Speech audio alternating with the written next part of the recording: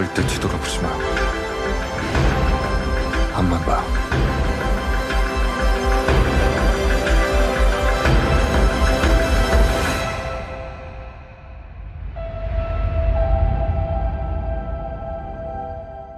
Theresa, Michael. Hello, Pleasure great to meet backdrop. you. Yeah, we love it. Oh, thank you very much, man. I love this series. It's fantastic. Thank you. It's educational. It's just wonderful. It's just opening up a whole new world to me, and I'm halfway through it right now, and it's just spectacular. So congratulations. Thank you so much for watching. And Theresa, bringing the novel to the screen, I assume there's numerous challenges, but was casting a priority?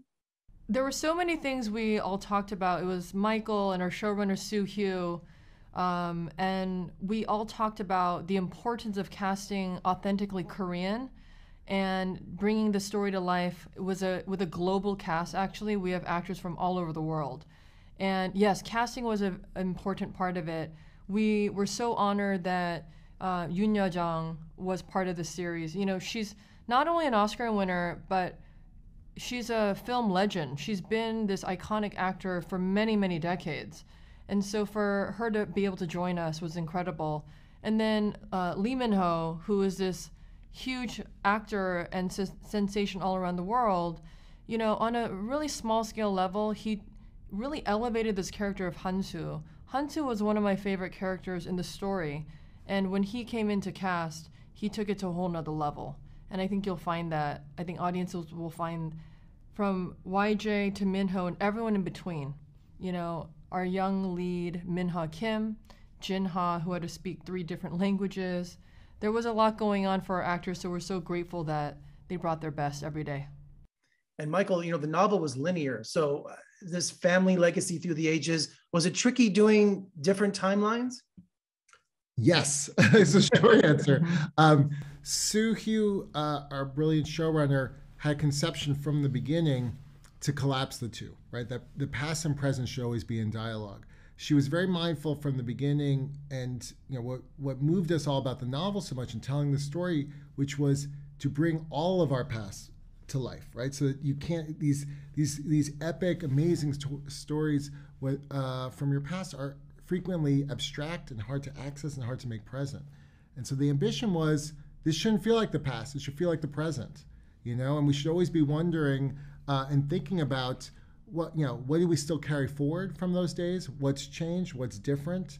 And so with actors of both YJ's skill and Min-ha's skill, every time you cut between those two, you're seeing the weight of the next 40 years, and so it was yes, it would add endless production and editorial challenges. But when the first time we saw it cut together, and you saw the electricity from moving between the two worlds, you knew it was the right choice, and it was thrilling, to be honest.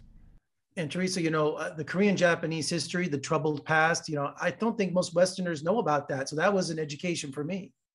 I think you're right. I first heard about, growing up Korean, you of course know that history.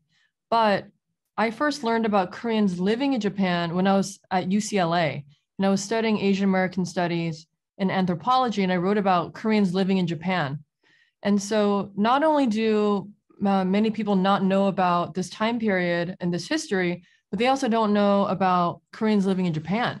And I thought that was an incredible part of the story that the book and now the series has taken on.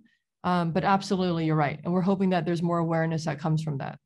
And it's such a heavy series, and that's why I really like your opening song and the credits, the grassroots, and then it looked like the cast was having a good time, a little bit of levity in there. Was that always planned? Yeah, I mean, Sue had a, actually, the versions of that were in some of the earliest screenplays. So Sue always had an instinct about doing something unique there.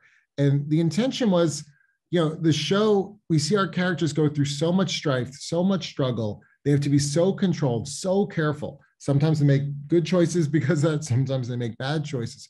But you see the weight of the world on their shoulders at all times. And so the intention with the title sequence was joy, the release, the children within them. So you see both the legacy, what they offered to the current generation that can live more freely, but you also get to get a window into their souls of who they could have been had they not been burned by all these troubles. And so it's a pop of electricity and love and life at the top of every episode.